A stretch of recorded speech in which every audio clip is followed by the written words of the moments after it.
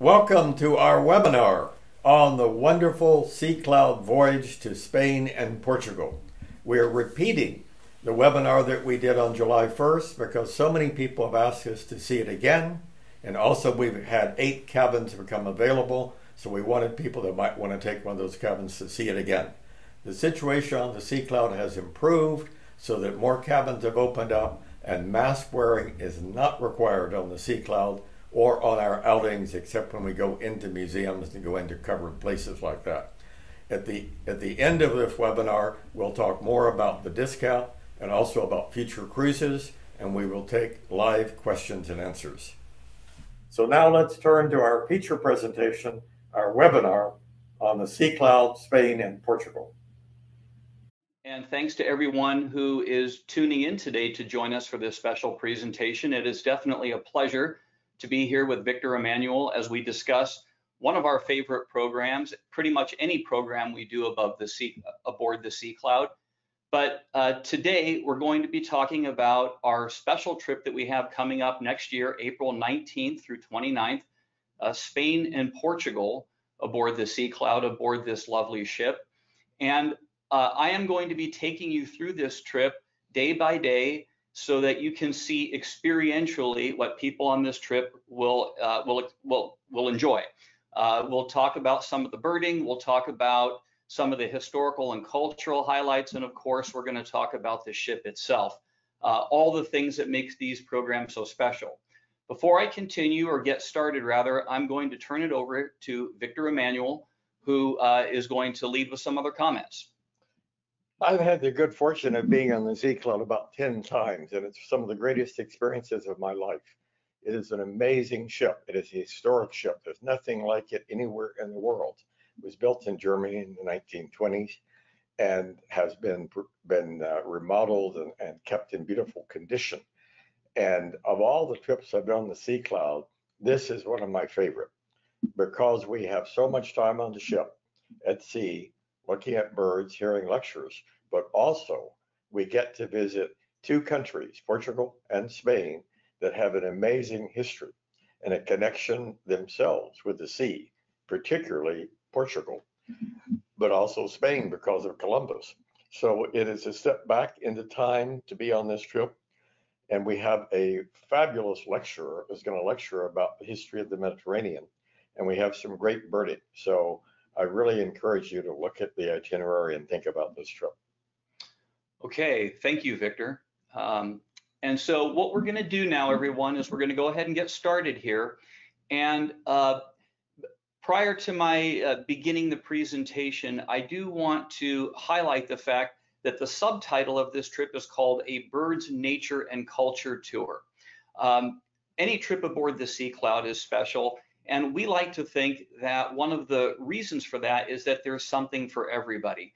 We design these programs with a multidisciplinary intent in mind so that those who enjoy birding can do so, those who just simply want to enjoy the ship can easily do so, and those who are into history, culture, sightseeing, excursions, and activities may also do that. But anyway, without any further delay, what we're going to do is I'm going to show you a map to begin orienting you on exactly where this trip will operate and the trajectory of our travel route. Of course, Portugal and Spain form the southern end of the Iberian Peninsula.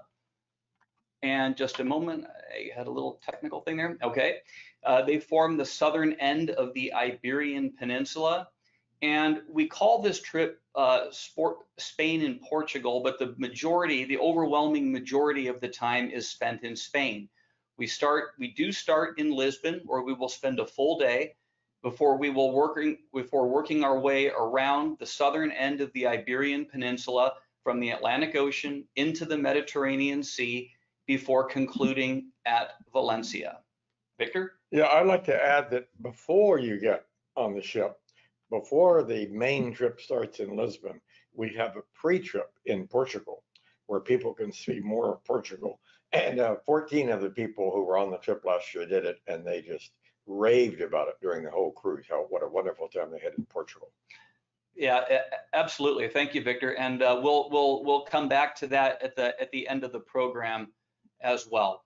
But for now, though, this map, you're going to see it repeatedly throughout the presentation, again, so to keep you oriented as we move through. But the trip does start in Lisbon.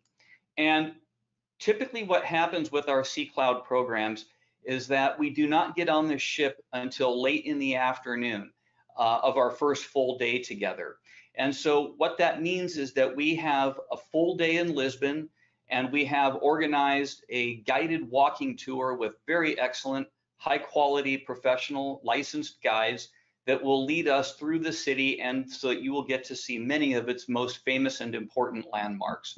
I will come back to this slide shortly, but to take you through the route from the top of the city, you are looking down an expanse of Parque Eduardo VII, or King Edward VII Park. And this is from an elevated perch in the city, looking down into the central area. At the very end of the park, there is a statue of the Marquis de Pombal, who was renowned for having rebuilt Lisbon in the late 1700s following a catastrophic earthquake. I have a photo here, an image of the statue, because one of the things that will jump out at you about Lisbon immediately is the fact that it is a city filled with architectural and statuary wonders.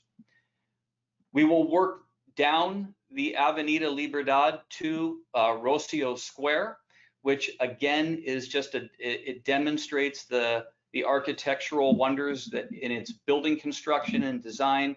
The city is filled with statues and fountains, a famous location here. We will continue into the Terreiro do Paco and the Rua Augusta Arch. The arch is to the left in this image, towering above the big plaza. It is highly scenic. It's very beautiful. When you walk through it, coming down the Rua de Augusta, from the other side, you enter the arch, and then suddenly, you enter through the arch into this big plaza, the painted buildings, the red tiled roofs, and you're not far from the water here. It's truly one of the iconic landmarks of Lisbon. Here's this slide again. Now, Lisbon is divided up into what they call bairros. These are called historic neighborhoods, and perhaps the most historic of them all is the Alfama district. And it is a picturesque part of the city. There are viewpoints over it with the colorful buildings, the red tiled roofs, etc., the cathedrals and churches all around you, with the Tagus River beyond. Another sort of a renowned site here in Lisbon. We will go to the Belém Tower. And Belém is the ancient harbor, the old harbor from which the voyages of discoveries commenced in the 1600s. And this is sort of a classic landmark right down there along the coast, the Tower of Belém. Not far away is the Monument to the Discoveries, a massive concrete edifice that was erected starting in 1960. And it was done to, it basically exists to romanticize that period in history when Portugal was at the leading edge of progress, when people like Henry the Navigator, Vasco da Gama, Bartholomew Diaz, and Ferdinand Magellan paved the way for Portugal to dominate in that early age of discovery. It's a scenic monument. You get up close and personal photographic opportunities abound. In the right image, the lead figure is Prince Henry the Navigator, who was sort of the first of the discoverers, you might say. We will conclude our time in Lisbon with the visit to the Jerónimos Monastery, which is a massive Gothic construction. It is a beautiful building. It is right on the coast, and it is not far from, well, it's how we're going to conclude our day in Lisbon. Overall, Lisbon has so much to see, but we feel that the day that we spend there, it's a full day, but an excellent day that you really get to see the highlights. So what happens next is that following our city tour, we board the ship in the afternoon in the port of Lisbon, and our next destination, our first destination, is going to be Huelva on the southwestern coast of Spain. However, to get to Huelva requires a night and a full day at sea. And that is a time when we on our Sea Cloud programs, we pretty much require a first full day at sea because it gives everybody a chance to settle in. It gives you a chance to get used to the ship, to learn your way around it, and frankly, to just enjoy the many amenities that the ship and the staff have to offer. It is also a time when both Vent staff and Sea Cloud staff make presentations, offer different activities on board the ship. Victor referenced onboard presentations. We're going to be traveling with a wonderful man named Larry Wolf, who's a professor of medieval history. And Larry will be making presentations throughout the voyage. However, it is also a time for birding. And while we're at sea, we have a good chance to see an array of pelagic species, birds normally not seen from land or on land. And what you're seeing here is a slide containing a number of birds, all of which we have reasonably good to high chances of seeing. This is purely representative of what one can see out there, but I'm just going to take you through this real quickly here. Top left, we have the great skua, a bird that winters in the Atlantic Ocean. And on our 2019 trip, we saw at least a dozen of these wonderful birds, and we see them well. Below that, parasitic jaeger, bottom center, northern gannet, lower right, yellow-legged gull, which is the common large gull of the southern Atlantic and Mediterranean region. And on the top right, Manx shearwater is a bird that we also have a chance to see.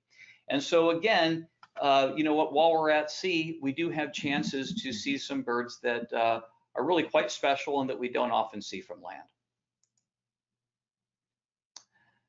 I'm always showing the map, everyone, because I'm a map person and I like to keep people oriented on where we are. We will come into the port of Huelva in the morning. And Huelva is not nearly as well known a location as other large cities in Spain, places like Seville, Granada, Madrid, Toledo, Barcelona, etc. Yet it's an important city, and we will talk a little bit about that. And it is there on the southwestern coast, and it's going to be the gateway for our activities for the 2 days to come. So we advertise on these trips. We like to promote the idea, the notion that there's something for everyone. And we learned a long time ago that not everybody who takes a Sea Cloud trip with Vent is necessarily going to be wanting to go birding. And so we offer an option for those who are interested in birding and natural history, of course, but we also offer options, alternative activities for those whose interest is more centered on history, culture, sightseeing, the arts, etc. And so we have done that here. And on the first day in Huelva, the first option is going to be a day in the historic city of Seville, for those who prefer that. For the others, we're going to go birding in a region north and west of Huelva, a region called El Ondevalo, and we will conclude the day at a place called Marismas del Odiel Natural Place. So why don't we go ahead and take a look at what each excursion has to offer. And on the cultural historical excursion, which is a day in Seville, you will see some of the most important and historical landmarks in the city. 3 of them here are bullet pointed because these are the real standout places: the Plaza de España, the Cathedral of Seville, and the Real Alcazar. And the Plaza de España, here you can see a large, grandiose building constructed in completed, I believe, in 1929. It was designed to commemorate the legacy of Spain and her former colonies in an Indo-Spanish exhibition, something akin to a World's Fair. It is a beautiful place, constructed out of this red stone and brick and so on. From the Plaza de España, you will continue into the center, into the heart of the city, and you will visit the Cathedral of Seville, which is a truly immense edifice. It is a primarily Gothic construction, and it is, I believe, the largest one, if not the world's largest cathedral, close to it. So let's go ahead. You have a view of the outside with the spires, the pinnacles, let's see here, the windows and the arches and so on. Inside, it is equally beautiful. I have included a representation of images to depict the different parts of the cathedral's interior, the various attractions. On the right, the aisle, which shows the high ribbed vaulted ceilings. On the far left, the central nave. The top center, the main altar. And one of the truly standout things about this cathedral is the fact that this is where Christopher Columbus is interred, and they have the Columbus's tomb on display here. Following your visit to the Cathedral of Seville, you will visit the Real Alcazar, which this building really equally beautiful, but in a very different sort of a way. This dates to the time of Moorish occupation of southern Spain, and it was actually originally constructed in about the 9th century, and it was to house the governors of the Moorish Empire there at the time. Later, during the Reconquista, or what's called the Reconquest, under Pedro I in the 1300s, it was infused with a sort of a Christian revivalist bit of architecture. It is a beautiful, beautiful site, and again, in accompaniment with our local guide, we will have an enjoyable visit here to the Real Alcazar. In addition to these 3 sites I've shown you, there will be other things that you will see, other places you will visit. For the birders, again, El Andavalo and Marismas del Odiel, marismas meaning marshes or marshlands. The El Andavalo region is where we will spend our time. Again, it's west and north of Huelva. We will spend our morning there, and in the afternoon, we will go to Marismas del Odiel. There are a lot of birds possible on this day, and it just simply isn't, there are too many space limitations to show a large batch of birds, but what I wanted to do here was to show you a handsome representation of what is possible.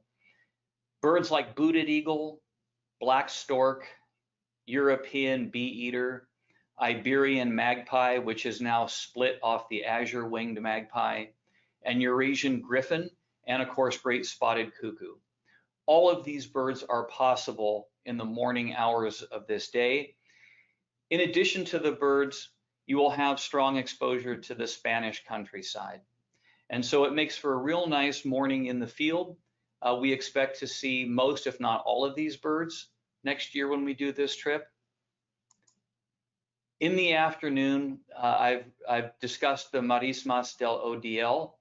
In the top center, you will see an image up there that is a big expanse of green that is channelized with it is filled with channels and so on. What this is a large marshland in a very unusual ecosystem where 2 rivers come together just before entering the Atlantic Ocean. And together they support a very large freshwater marsh ecosystem, which then grades into brackish environments. This is also an area of major salt production. And the photo in the top right, because of the heat because of other conditions during the warmer months of the year and the summer months in southern Spain. It's an area of major salt production. A byproduct of that is that there is wonderful wetland habitat for a variety of birds. So between these two different these two aspects of the overall ecosystem in that area, you have a chance for a lot of birds, such as Eurasian spoonbills, as shown in the top left, European avocets, the beautiful European avocet in the center, or pied avocet. I call it European avocet, the pied avocet. The bottom left, sometimes there are thousands of flamingos that gather here. The bottom center, common ringed plover, is an example of a bird that does not breed there, but does migrate through. And the gorgeous red-crested poacher that is depicted in the bottom right, which in my opinion is one of the most beautiful waterfowl species in the world.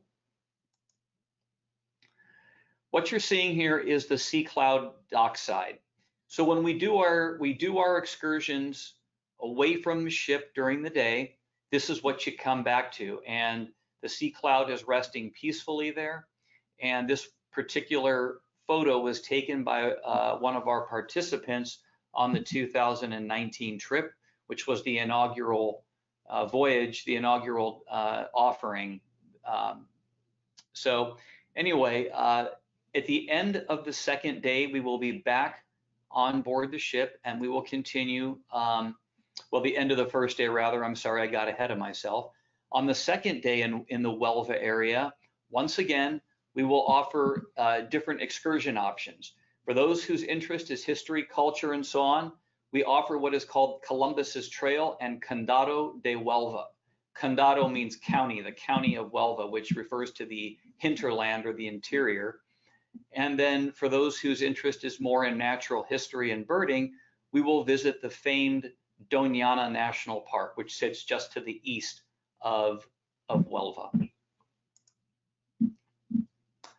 So for those who are going to, who would be inclined to join the first option, some of the highlights of your day will be a morning at a place called the Wharf of the Caravels, which I'm going to show you what that is in just a moment, a visit to the nearby community of La Rábida, and then an afternoon in Condado de Huelva in the interior.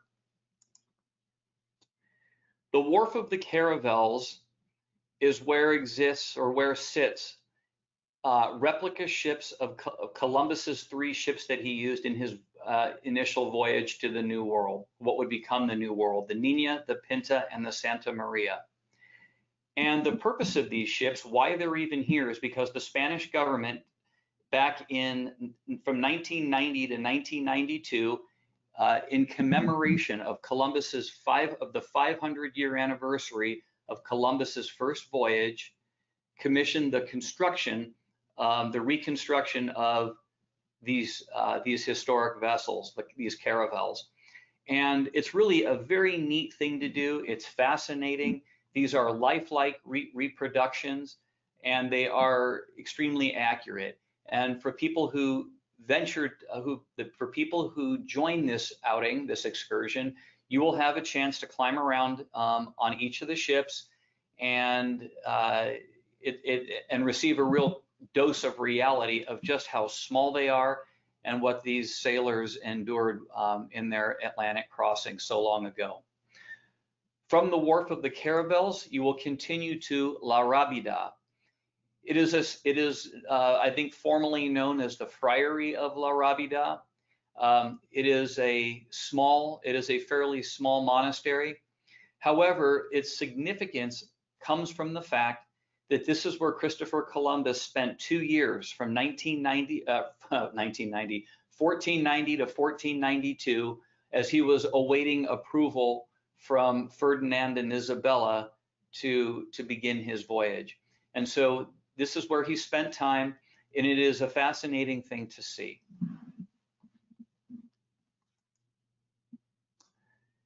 In the afternoon hours, let me add, he became friends with the head of the monastery, and the head of the monastery talked to Ferdinand and Isabella to get support for Columbus. and took 2 years. Originally, they were not going to finance his voyage, and then they decided to do it. Exactly. The history is fascinating all the way through. In the afternoon, as I was saying, we will head into the interior to the Condado de Huelva, and this is a very famous wine growing region of Spain. And really what this afternoon is about is a true gastronomic and cultural experience. In addition to getting exposure to what the Spanish countryside is like and a chance to visit this famed wine growing region, you will have a chance to visit to tour a wine cellar, to sip Spanish wines. You will have a chance to enjoy Spanish cuisine, but also you'll have a chance to partake in a flamenco show. And this part of Spain is the origin of the flamenco style. On the 2019 trip, when people came back to the ship at the end of the day, they were delighted. They were raving about how much they loved this day. And so needless to say, we were thrilled ourselves to be able to offer it again the next time around.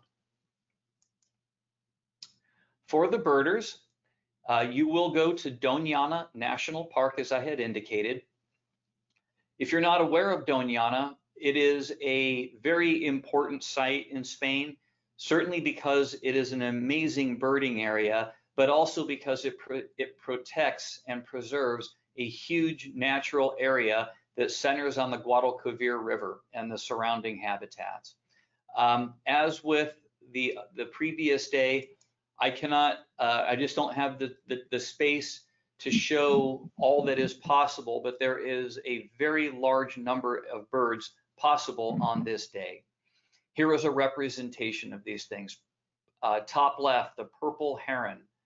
Underneath it, the beautiful common poacher duck. In the top center, little bittern, the iconic white stork, bottom center, and red-legged partridge on the lower right. Some of these images were taken by some of our tour leaders. Brian Gibbons is one of our longtime tour leaders who has led many trips to Spain. Rafael Galvez has spent time there.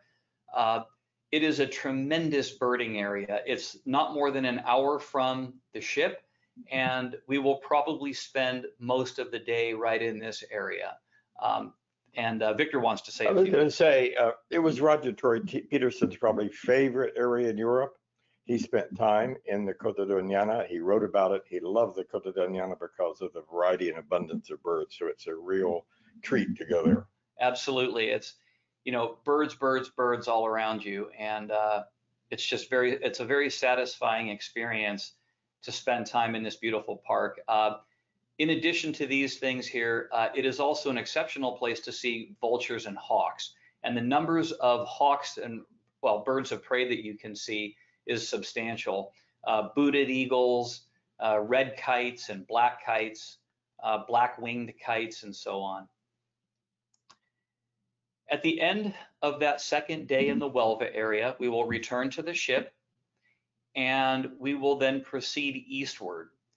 Now, one thing that I had intended to mention at the outset is that this whole region of southern Spain is what is known as Andalucía, which is a semi-autonomous region of Spain.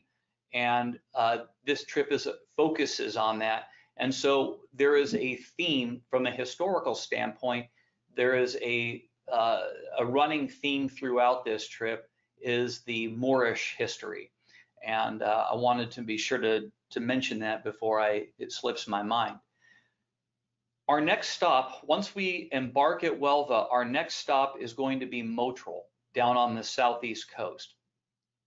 Motril is 212 nautical miles east of Huelva. And so it's a substantial distance, but it means more time on the ship. It's a night and a full 24 hours after that. And it's really a delightful time because in addition to experiencing all that Sea Cloud has to offer, You will hear presentations from the event staff. You will also get to, as we know from experience, the Sea Cloud staff has got a number of wonderful activities and some surprises in store, which really helps to provide for just a really memorable and wonderful time aboard the ship. One of the highlights of this trip eastward is we will pass through the Strait of Gibraltar. At only 9 miles in width at its narrowest, the coast of Europe and the coast of Africa are practically within spitting distance, as the saying goes. It's a very interesting thing to do to make this transit. It's scenic and really kind of fascinating. You will see the famous Rock of Gibraltar from the decks of the ship, with the help of binoculars, but you will see the Rock of Gibraltar. It is a place to see birds and wildlife. Oftentimes, birds that are migrating north from Africa in the spring will pass right over the strait. We had a large group of raptors that came over the ship on the 2019 trip. But as we make our way east, we will have a chance to see for other wildlife. A very special bird called the Balearic shearwater. It nests on the Balearic Islands, some distance to the east. We did ultimately see one in 2019. It took a little more doing than I would have expected, but we did. And this is a bird that we will be pinpointing and especially watching for the next time around again. In addition, there is other marine life out there, things like short-beaked common dolphins, common bottlenose dolphins, long-finned pilot whales, and even sperm whales. So there's a lot to think about and look forward to. And there being at Gibraltar, and in fact, the way it worked out on the last trip, we were eating lunch on the deck of the ship where where you can eat very comfortably in shade, and looking at Gibraltar. And you think about the history, that's where Hannibal, with the elephants, crossed over into Spain and then crossed the Alps to fight with the Romans. So they crossed. That's where the Moors crossed over from Africa to conquer what is now Spain and make it a Moorish country. In World War II, and also in the Napoleonic Wars, that was a big area of control by the British. Were controlling that area in order to control the Mediterranean. So it's so historic. And to be there, eat lunch, and look out at Gibraltar with all that history is fascinating. Indeed, it is. And before I move on from there, what is a part of the fascinating quality of all this is that on one side you've got Gibraltar, and on the other side you're viewing the city of Tangiers in North Africa. So now I am going to talk about the ship a little bit here too, because we build these wonderful programs around the ship, but of course it is about the ship, and it is a historic ship. It is a beautiful ship. I know that Victor feels as I do about it.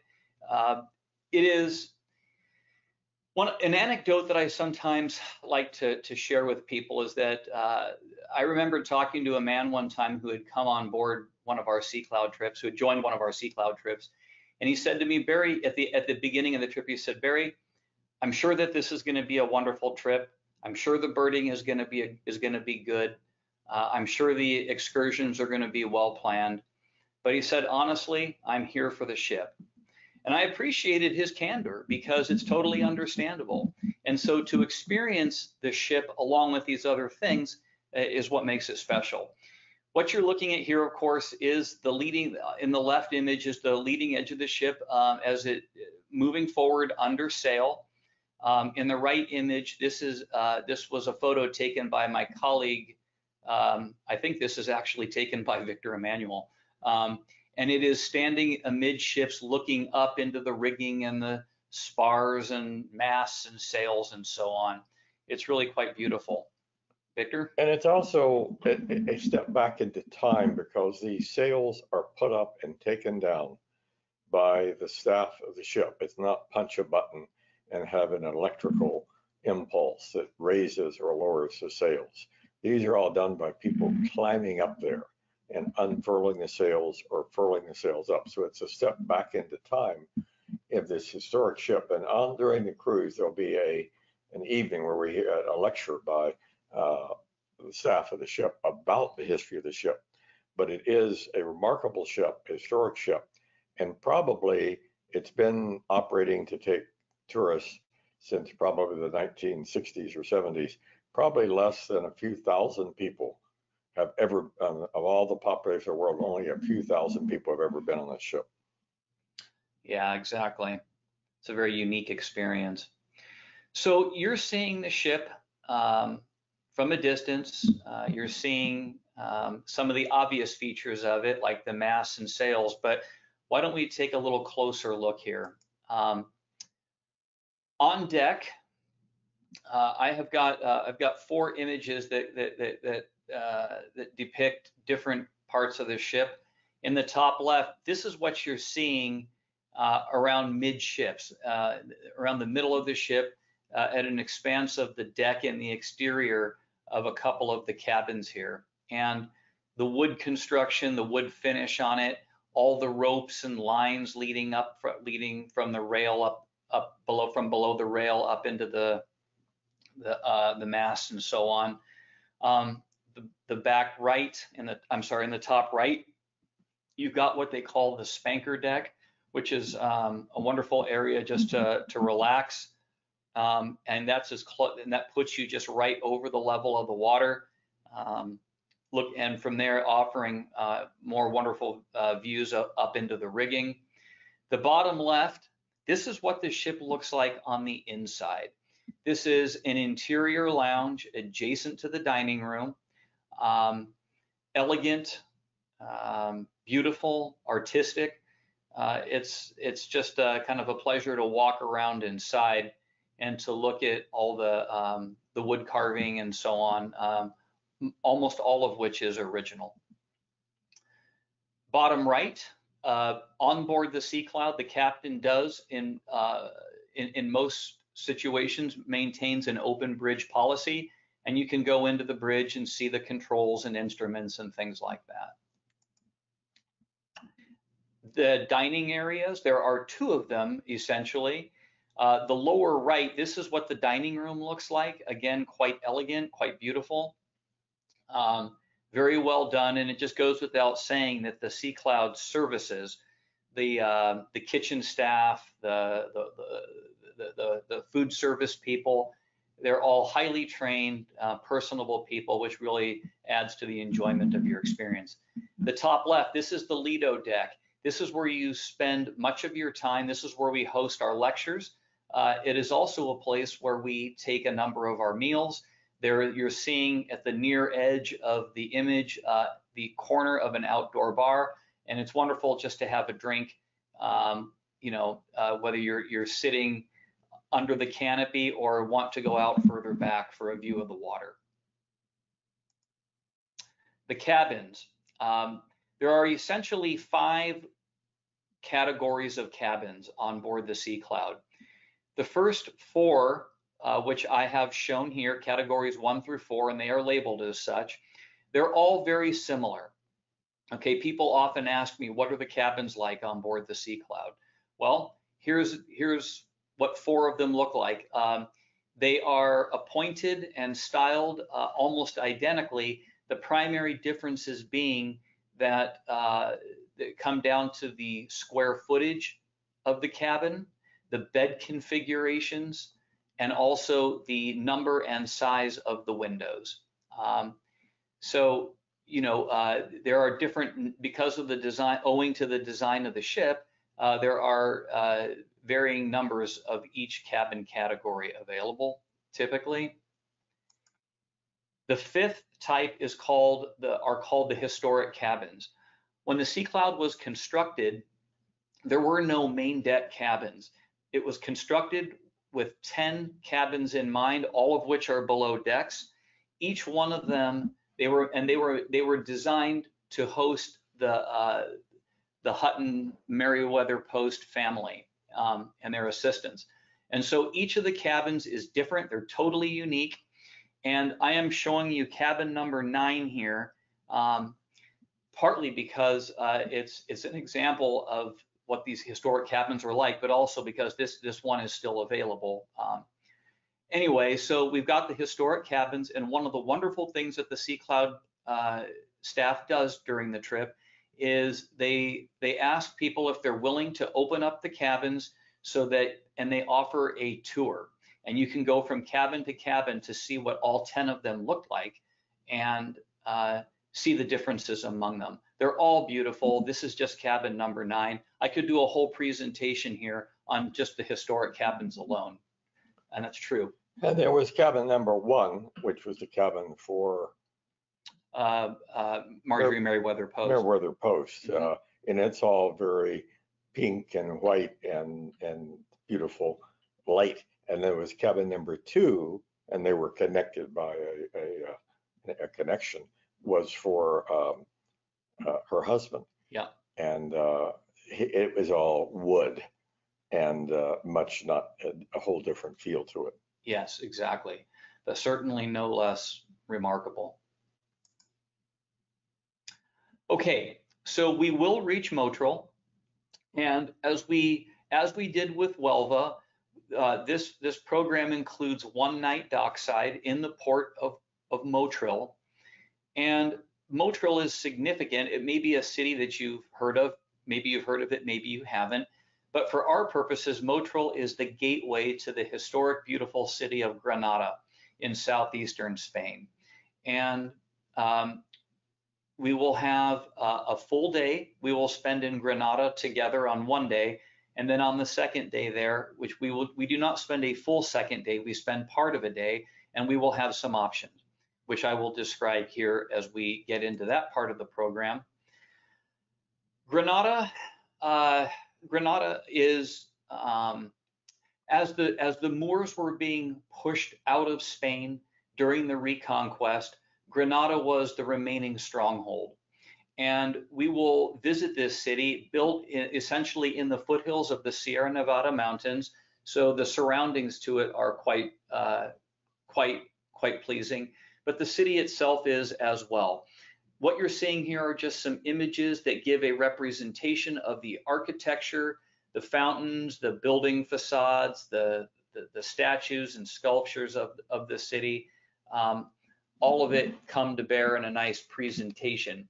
With a local guide, we will walk a number of the city streets for at least part of the day, probably in the morning hours. However, the thing that we will center on, the lead attraction of a visit to Granada, is that this is the site of the famed Alhambra. And we will spend probably close to a half a day breaking up into smaller groups, being accompanied by expert local guides and touring what many people consider to be among the most beautiful historic structures in the world. And it was, of course, built by the Moors.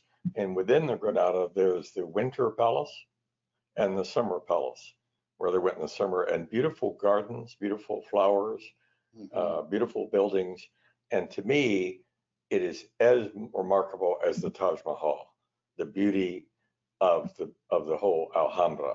And like in the Taj Mahal, they had stones that they put jewels in. And so they were chipped away, and inside the stone, is a part of a jewel. It is absolutely extraordinary. Truly. It is a massive structure. It served as a fortress, it served as a home, it served as a palace. Set against the Sierra Nevada mountains behind it, it offers what is, I think, quite obviously a very appealing sight.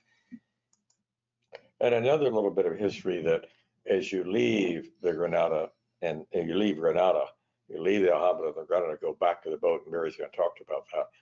I love the local guide pointing this out. You go over a hill along the highway, a high part of the highway, and there's a sign that says Suspiro del Moro, the sigh of the Moor, because when the Moors and the conquerors let them leave. They didn't kill them. They let them evacuate to Morocco. But when they got to the top of that hill, they stopped so that Mohammed II, the last ruler, could look back at the Alhambra, knowing he would never see it again. And he made a deep sigh. And so there's a sign on the highway that says the sigh of the Moor. Yeah, exactly. That's a nice memory there, Victor. Inside the Alhambra, these images couldn't possibly do justice to what the full experience is like. But nevertheless, as Victor had just referenced, the Alhambra contains gardens, reflecting pools. It's got, ceilings or intricately carved, almost like ceilings and walls like lattice work, carved from stone and plaster, beautiful stuccoed walls, pointed arches, little spires and alcoves, vaults, all these things. It's just sort of endlessly fascinating. And given the size of the Alhambra, you will need hours to walk through it, and it goes all too fast because it really is quite a wonder to see. And as you're walking around the gardens and between the buildings, there are birds. Mm-hmm. And when we were there last time, a flock of European beaters, which I think are one of the most beautiful birds in the world, flew in to the Alhambra garden area and lit in a tree very near us. Yeah, and I'm glad you brought that up, Victor, because that does remind me that what you can see of European goldfinches and European siskins and even crossbills, other migrating birds, warblers, and so on that use the gardens. So yes, it's productive all the way around. But sadly, it will be time to depart the Alhambra, and we will go back to the ship. And the next day, we have got a part of a day still in the Motril area, and here we will offer options. One option will be to visit what is called the tropical coast, meaning the Mediterranean coastline just west of the city. And we will go to two little towns by the names of Frigiliana and Nerja. We will spend a bit of time in each town. Together, each of them is unique. Together, they form a very nice combination of what that part of Spain is like down on the immediate coastal area. Frigiliana is one of these places that captures that Mediterranean imagination, the mindset of the famous white-walled setting with the stone or paved streets, the blue doors and windows, the red tiled roofs, and so on. It is beautiful, and with your local guide, you can walk and tour the city. These communities, these little towns. But you don't have to do that. You could simply stop at one of the many coffee shops or cafes that are available and just spend an hour or so sipping coffee, or perhaps go into a gift store if you want to do if a little shopping is your preference.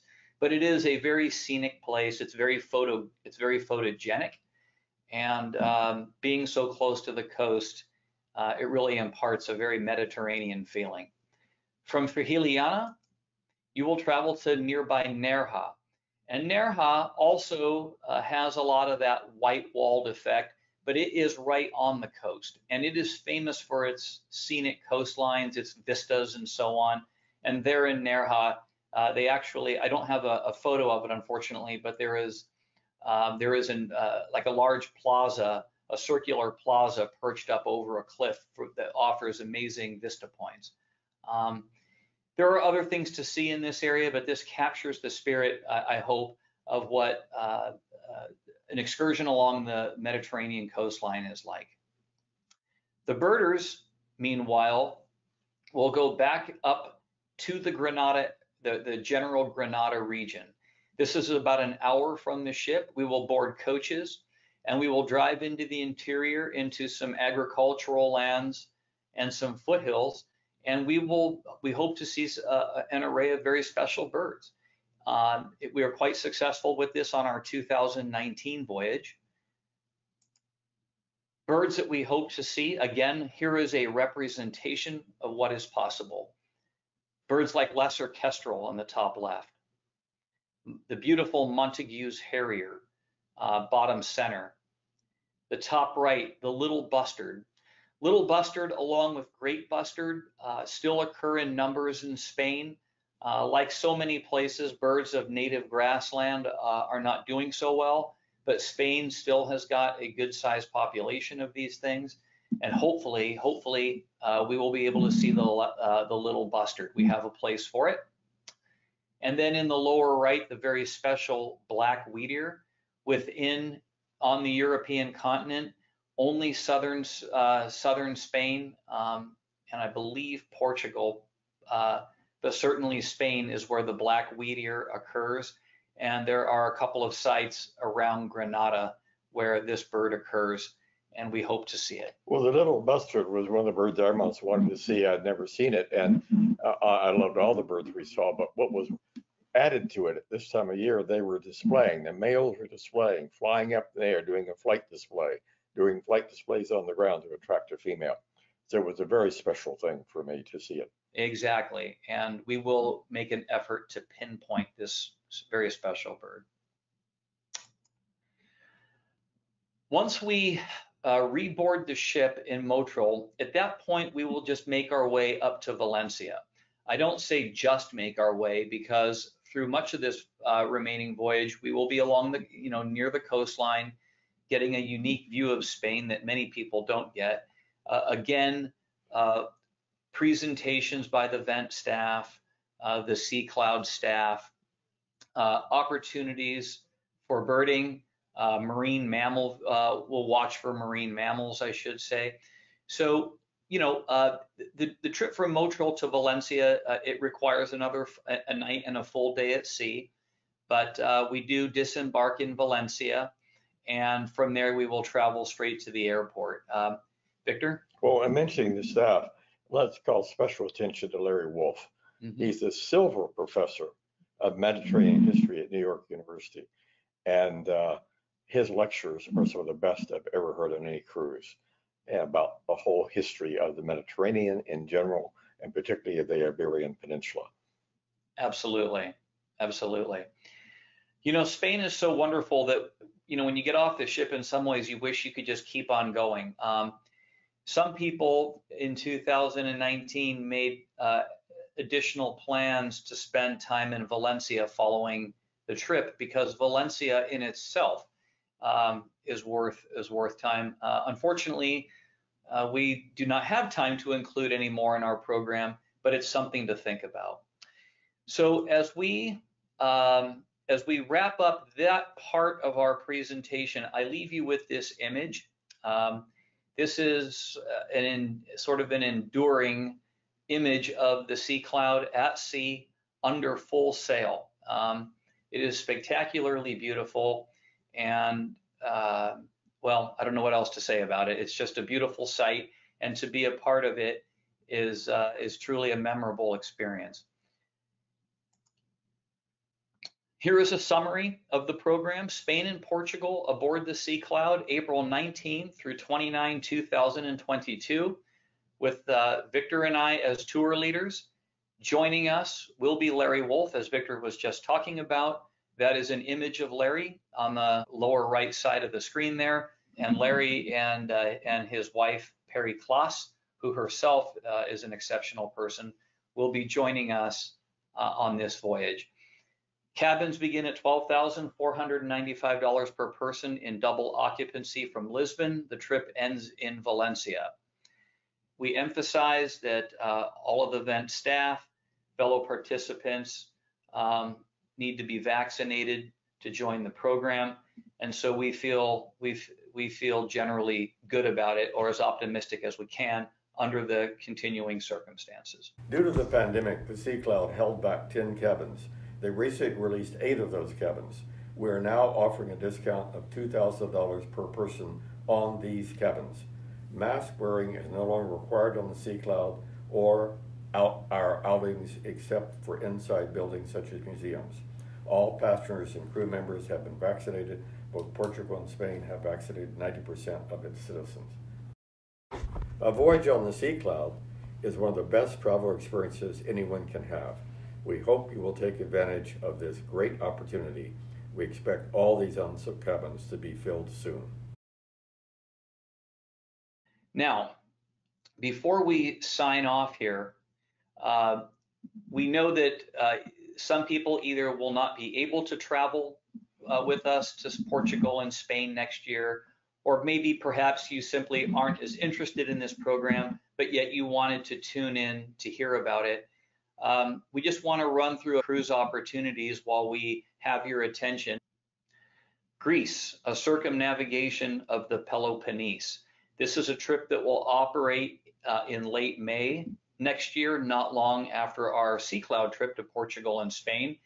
And here again, I know that Victor feels fondly about this trip and would like to discuss. Well, thanks to my father, I grew up hearing a lot about ancient Greece, and so it was always something I was interested in, reading Homer, reading Plato, and meeting my friend Paul Woodruff, you see on the right there, who is the lecturer on the trip. And to go to Greece is to go to really, in many ways, the origin of our civilization, the plays, the history, first books ever on history, the first plays. So many things about Greece make it fascinating to me and many other people. Well, Barry and I came up with the idea, working with a cruise company in Greece, of circumnavigating the Peloponnesus, which is the least populated part of Greece and has some of the most amazing sights. One is a theater that seats about 1,000 people, is the original theater that was built by the Greeks, where it's so constructed, and how they did this with the material they had then and the technology they had then. You could drop a penny in the bottom of the theater and hear it in the back. But we visit that theater. We also visit Olympia, where the games were played for 1,000 years. There's really nothing else in the world that's ever been done that I know for 1,000 years in the same spot. And you actually see the field that the athletes ran on when they competed in the Olympics. And there's a wonderful museum there with an incredible statue of Dionysus holding the baby. And then you go to, from Olympia, you go to Delphi, where Apollo would get the information from the Oracle of Delphi. So just very historic places, beautiful places, and birds also that all during this trip we've seen some wonderful birds. And so I love this trip. This will be about our 4th or 5th time to do it. And to have Paul Woodruff, who teaches philosophy and all about philosophy and all about Greece at the University of Texas, is a real highlight. Absolutely. And we will have the itinerary will be up on the website. We thank you for your patience and for your interest in this trip, and for spending time with Victor and me this afternoon. And we want to thank Ben Reynolds for setting up this program and running this webinar for us. Wonderful. Thank you both for that excellent presentation. Now I would like to ask the audience for questions.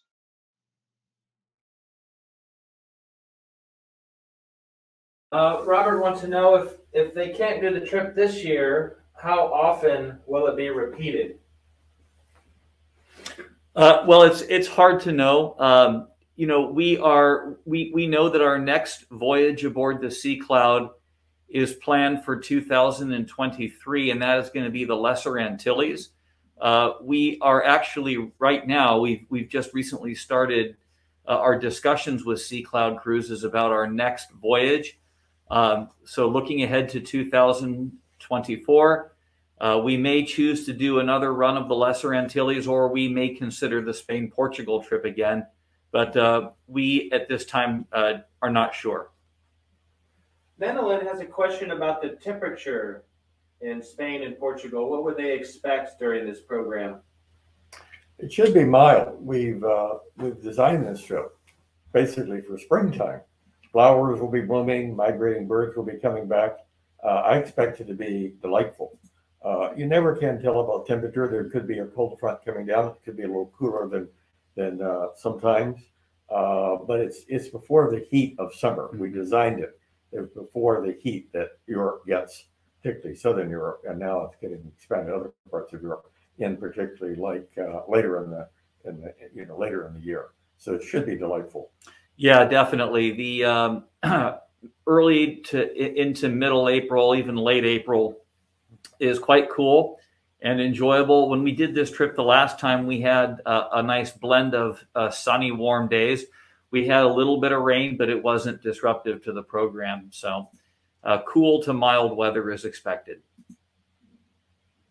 And can you tell us again about the details of mask wearing? Okay, the details of mask wearing, we just talked to the people in the Sea Cloud yesterday, and the European policies are changing. As you know, Denmark has totally abandoned any regulations because of the virus, because Europe is very heavily vaccinated. 90% in Portugal, 90% in Spain, or more highly vaccinated than the United States.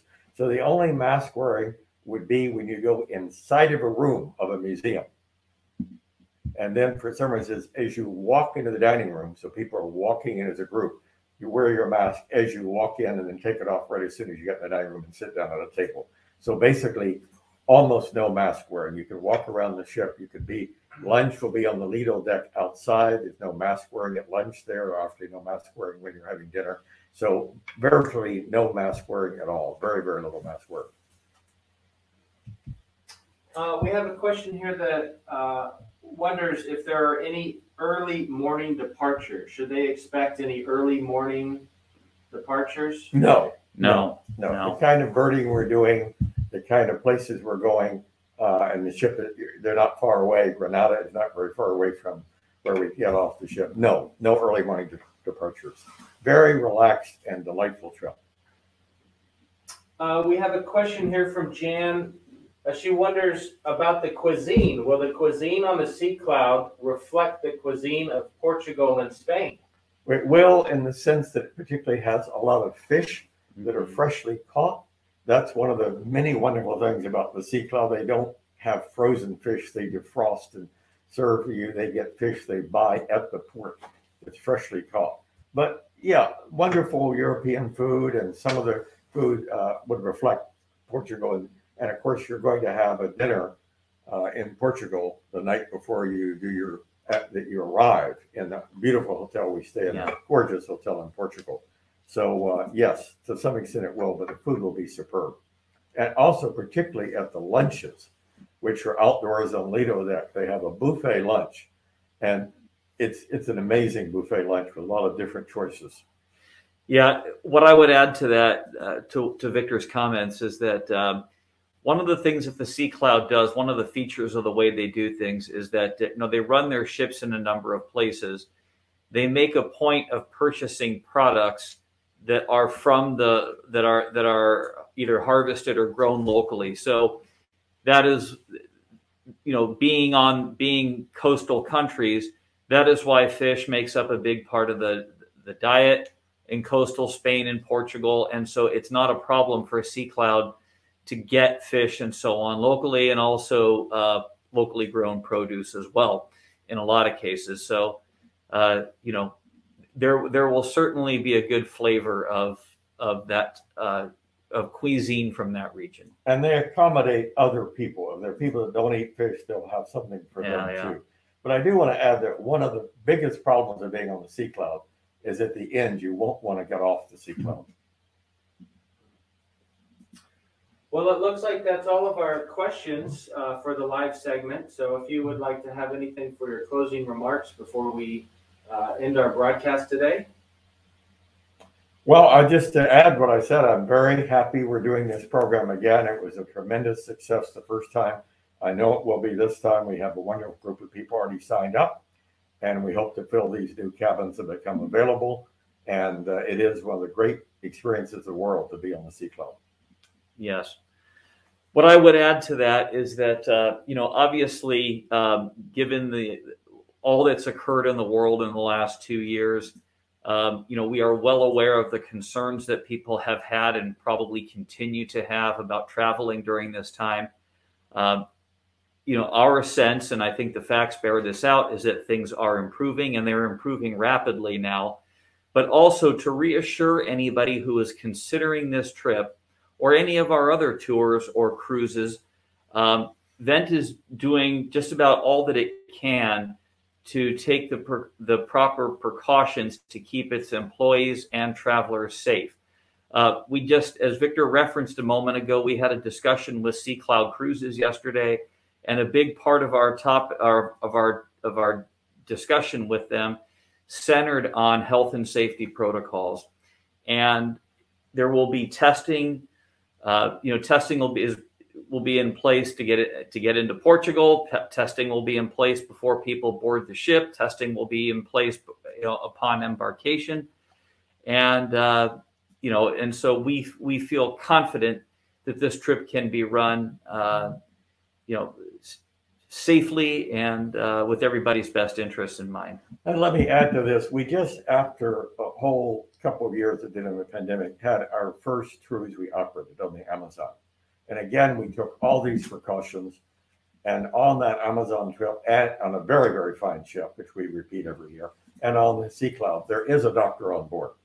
So if anyone starts having what they think are symptoms, they can be checked out on board. And there are quarantine rooms. If someone did come down with a virus on the ship, they could be in a quarantine room. And there will be, as I say, a doctor on board. For the Amazon trip we just did, it was a tremendous success, and no one got sick. They were tested before, they were tested when they got off the boat to go back to the United States. Everyone was fine. It was our first cruise, and it was a tremendous success. There were no problems with the virus. Well, great. Thank you for those details. Thanks for the presentation today, Victor and Barry, and thank you everybody for joining us for this webinar on the Sea Cloud. Hope everybody has a great day. We'll see you next time. Thank you.